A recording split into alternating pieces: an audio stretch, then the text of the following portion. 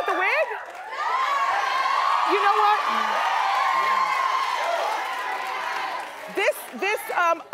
I know that Beyonce wears a wig like this in Drunken Love, but you have to understand, this wig is at least 5 years old. This is one of my many gym wigs, because when you go to the gym and you sweat, you know what I mean? This is my first time wearing it on the show. This is also the wig that I had with the bikini when we were away in Virgin Gorda 2 weeks ago.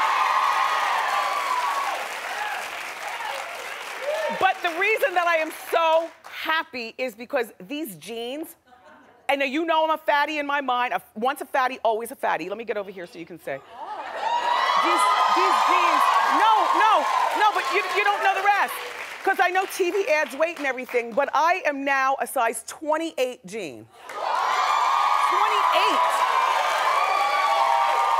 And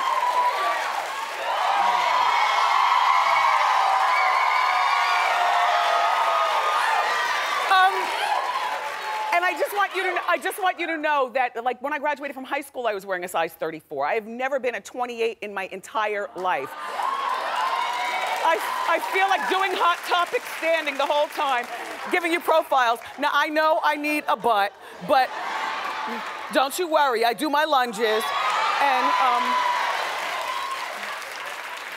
you have to choose. It's kind of like you can't have both, especially when you're 5'11". You can't have giant boobs and a giant butt. You have to choose one or the other. I've made my choice. Anyway, all right, so speaking of giant butts, let's talk about Kim Kardashian and Kanye West. Last week, you know, Kim and Kanye got into this fight with this 18-year-old boy. The boy yelled that Kim was an N-word lover. And remember, she was in the stairwell of the furniture store, about to go up to meet Kanye. He was already upstairs. She was late for an appointment. They're shopping for new furniture for their house. The chiropractor was downstairs, and the boy was going into the chiropractor. And it all started because TMZ, the boy was calling, the paparazzi names, allegedly. And then Kim got involved and said, that's not nice to use. And he's like, really? You know, N-word to her. Anyway, so Kanye came to defend his woman in the waiting room of the chiropractor's office. You know this story. He allegedly, some people say he tapped the boy light. Others say that he beat the stew out of the boy. And a doctor had to pull Kanye off the boy. Anyway, now according to TMZ, allegedly, this boy, the lawyer lady upstairs, you're ringing in my head, I know. According to TMZ, the boy wants to settle the case without going to trial publicly. He wants a very high six-figure settlement. I say Kanye should settle, and this is why. Because it's not like he's settling because he's being accused of being a child molester or a woman beater or something like that. He's accused of doing something that we can very well picture him doing, even though I'll continue to say allegedly, but in my mind, okay. It's nothing for Kanye to peel off $500, $800,000 for this. Just make the story go away. Because if they go to trial, they're going to have to continually dig and follow him. By settling, you make it go away, Kanye, and then you need some serious anger management. Because right now, what you have done by getting angry at this little boy,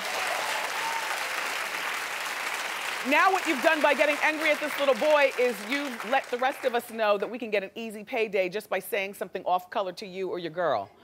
Right?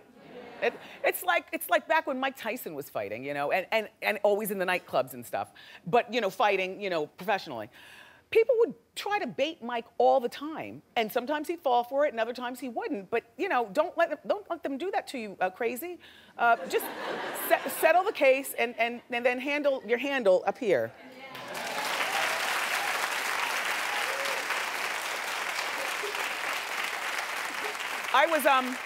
I was talking with you about Drew Barrymore yesterday, making the comparison that Lindsay Lohan can clean up her life, because if Robert Downey Jr. and Drew Barrymore can do it, everyone can do it.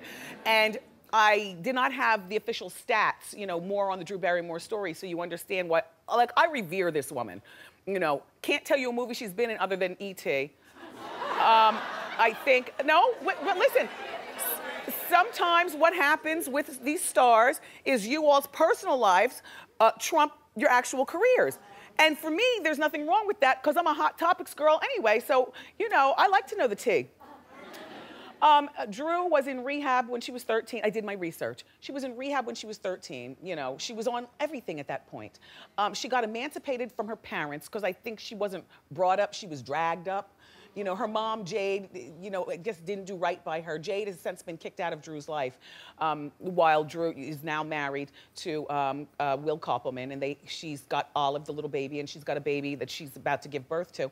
And all she wants to do is have the station wagon and the white picket fence, and I guess her mother is still toxic in her life. But she was emancipated from her people at 15, and she posed for Playboy at 19. And that's just the beginning of the Drew Barrymore story. Now she's 37 years old, and she's straightened herself up enough that she's, I just look at her, she's like, she's what you can be if you just get off the drugs and the booze.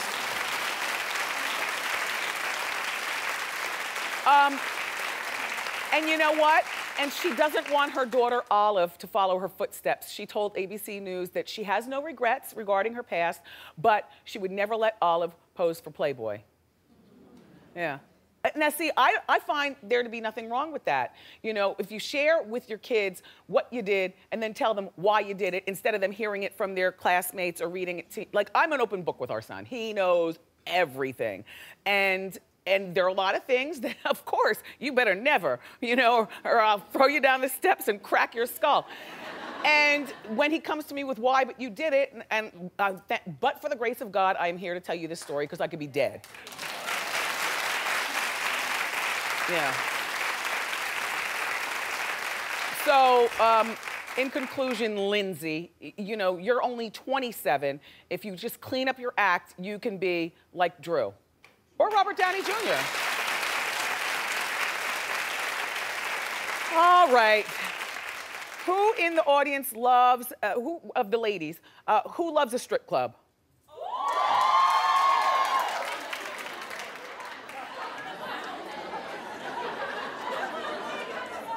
I know that I seem like all kinds of fun to you all, but the fastest way to turn me off is to surprise me with a stripper.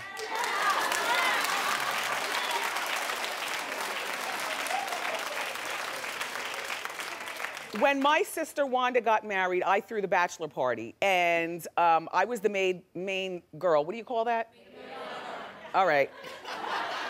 I was the maid of honor, and then the other girls, and so I was kind of overruled, and I was young. She's been married for like 25 years. I was young and still trying to find myself as a woman, and I think because so many women love strip clubs, I think that I just kind of went along to get along.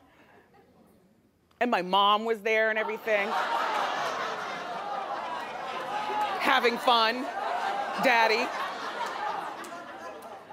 I am not the strip club person. I just don't like it. I don't get it. I just don't like, don't touch me, don't twerk in my face, don't sit on my lap. I'm not gonna stuff dollars. I'm going home. Joe Manganiello, everybody, is putting his experience as a stripper in Magic Mike to good use. He's talking about opening a male strip club.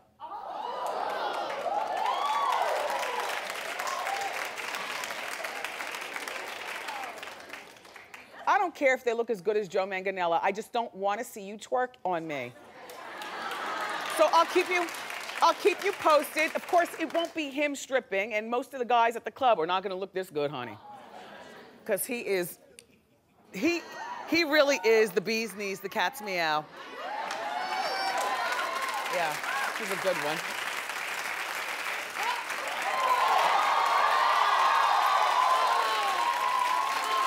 Exactly. Guys like that scare me. It's too much work. Like, guys built like this would think a 28 is too big. You need to get down to a size 0, fatso. You know, it's too much work. You know, is that full fat salad dressing you're using? Put it back. How many times a week this week did you eat steak? I just can't deal with the food Nazi thing. So in my mind, to look this good, you're a food Nazi to your girlfriend or your wife. All right, so moving along, one of Days of Our... Do you watch Days of Our Lives? Yeah, you know, soap operas are falling by the wayside, but Days of Our Lives has been on for like 30 years, and I understand it's still going strong. We have a few Days of Our Life niestas here at Wendy, you know, on the staff. So Allison Sweeney, our friend who plays Sam Brady on Days of Our Lives, is quitting the show after being on for 21 years. Oh, please, she's got a really good job over there at The Biggest Loser. You know what I mean? The Biggest Loser is a good show. That show has several more years to be on TV. Allison's worth $7 million right now. She's been on Days of Our... I know, it's a good little life. She's married to a cop. Judging?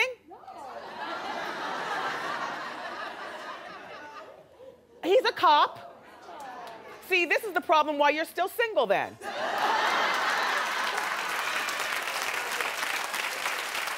I mean, whether you're an actress or you're a nurse, don't turn your nose up to the common guy. I happen to always reference the plumber, but a plumber, a cop, whatever. Allison did it right. You never see her falling out of a club. The guy didn't marry her and quit his job to live off her $7 million. They've got 2 beautiful children, an 11-year-old and a 5-year-old. A 9-year-old and a 5-year-old. She's been on that show since she was 16. It's a lot of work doing soap opera and doing The Biggest Loser. She has a very, very quiet life there in California. A really decent woman. She's been here before. She's delightful to talk to. She is, when you think of the girl next door, that would be Allison Sweeney. So I'm glad that she's leaving the soap because her priorities are probably with her kids. The 5-year-old's about to go into 1st grade. The 9-year-old's starting to maybe act out a little bit. You know when their personalities really get good when they're 9, so she needs to spend more time at home. Her husband's out copping. And, she has a nice group of girlfriends. She used to have the show on the TV Guide Network. It only lasted for like 8 episodes, but they would go to each other's house and cook food and drink wine. And her friends I used to watch the show. She invited me to, hi Allison, she invited me to be part of the group of friends, only it's way over there in LA, and I have to do this show every day, and I got my own home to deal with, so I respectively had to say no. But it's fun. Brooke Burke is one of her friends, and Tia Tamara. Yeah, I get confused when there's twins as to which one is which, but one of those Tia Tamaras, and anyway, but good luck, Allison Sweeney. You're a nice woman. Yeah, good luck. So Arnold Schwarzenegger has a new job that's getting him not a new job. Arnold, all due respect, you are 1 pull away from being Bruce Jenner. Honest to God.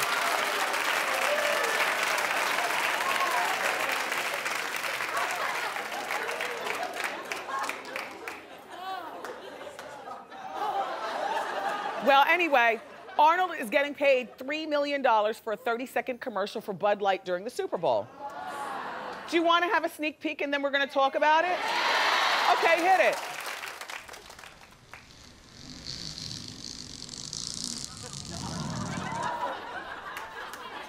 Surprise.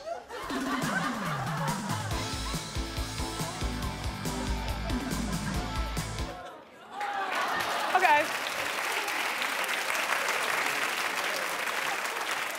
It's kind of creepy. But it's a $3 million paycheck, and then my producers in our meeting, about Hot Topics this morning, they said, well, why would Arnold, Mr. Fitness, be advertising beer? And I said, because, first of all, it's light beer. Second of all, Arnold's main fans are like guys over 40 who like beer, but they also realize that a pot belly is not sexy, and so everybody's doing something. We girls aren't the only ones doing stuff. These guys are very vain these days and well aware that they have to keep their sex. I love beer. I haven't had a beer in about 18 years. But I used to love beer, and I'm good at a keg party. And I just love beer.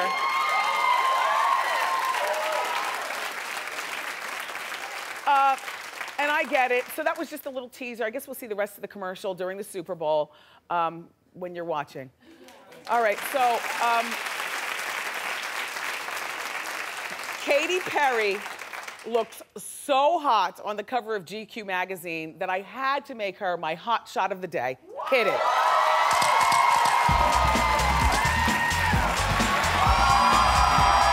Good.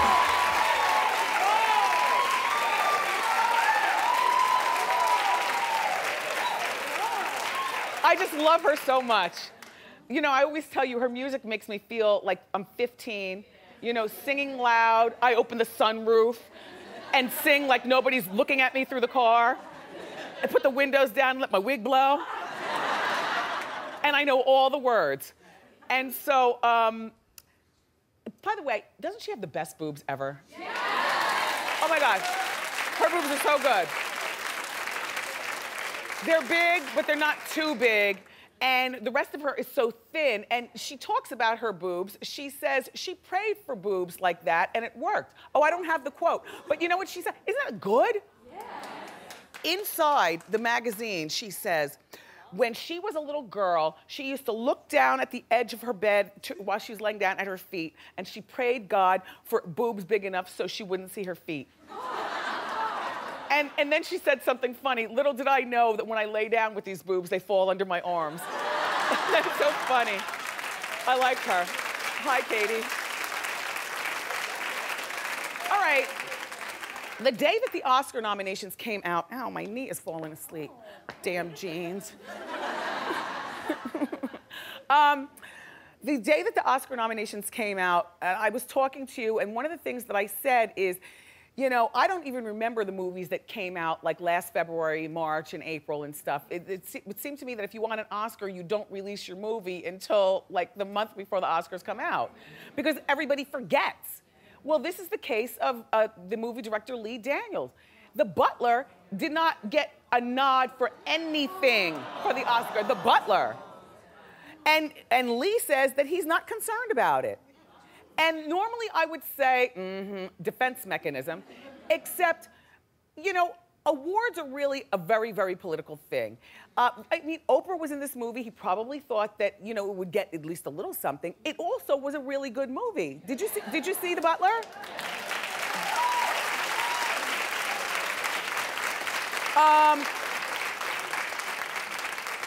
You know, he says that he didn't make it for the awards, he made it for the art. I believe that. And you know what? And awards don't define you. Since we've had this talk show, what are we on our 5th season? All right, in the beginning of our 1st season, I got one of 2 awards that I've gotten this entire time. I got the New Now Next Award from the Logo channel for the next big thing, which and the Fashion Queens gave me the Gag Award last week or the other weekend. And several of my staffers have won awards, the Emmy. You know, I think my director, Deb, you got the Emmy for the show? Not this one, but in the past. In the past, on other shows. Well, Marilyn got the Emmy for the lighting, correct? Yes, she did. Antoine got an Emmy for this show for my wigs. There's several Emmy winners on this show. And I'm like this, okay? You don't have to nominate me for an Emmy because I already know this is the best show on daytime TV. And I love the other hosts, but they're not better than me.